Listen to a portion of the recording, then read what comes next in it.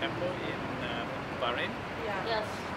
We're here because basically we think that after having killed hundreds of people, these people shouldn't have the honor of your presence. As people of peace and living, Especially at a time when they're attacking people on a religious basis, and 38 mosques have been demolished, and it's an ongoing problem. Even if there were, they are not representatives.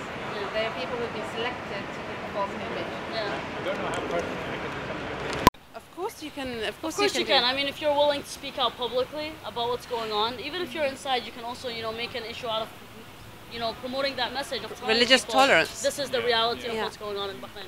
There's a few things here that you can read about that also explain the situation inside the country. And the human rights violations, of course, are occurring on almost a daily basis, where people are still being shot, tortured, beaten, arbitrarily arrested, and have their homes raided in the middle of the night. Today someone was killed this morning, was shot by the security police.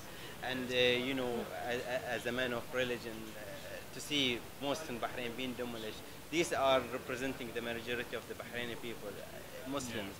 We totally, it's kind of shocking to see them promoting there is a unity of religions in this country, while the reality, most in Bahrain are still on. So basically your attendance here is giving a cover. We believe that your attendance here is giving a cover, because they can say, look, we have Buddhists, we have Jewish people who support us and are happy to promote the image of reform in Bahrain. I don't think they have any Shia, I'm afraid. Even if it's not, you've helped them. You've helped them promote this image of protection of minorities and so on, when the majority that is excluded. But in addition, Prince Andrew had no problem withdrawing from the event because it was that embarrassing. So we would expect of you to reconsider any invitations you get next time. Maybe this time you weren't aware of the situation and we can understand, but next time please, we've given you all the information that you need to reconsider such a thing. Because you shouldn't become part of the conflict. You should stay neutral to the conflict. And in fact, we'd like to invite you to other events in which you come to learn more about what's happening, and for you to make a judgment of that. Thank you. We really appreciate your time.